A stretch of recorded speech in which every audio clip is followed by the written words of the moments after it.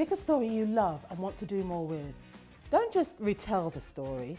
This is a chance for you to show the world what you and your imagination can do. You might want to take a minor character and tell their story, or you might want to write a prequel or a sequel, or you might want to write an alternative ending. It's entirely up to you.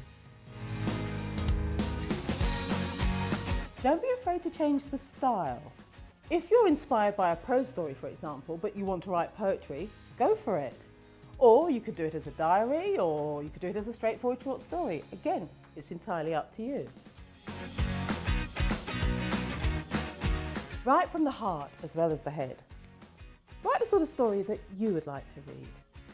Don't be afraid to be different, but don't feel you have to use gimmicks to get your story noticed. When I write stories, part of that process is going over them and reworking it and redrafting it until I feel I really cannot do anything else to it.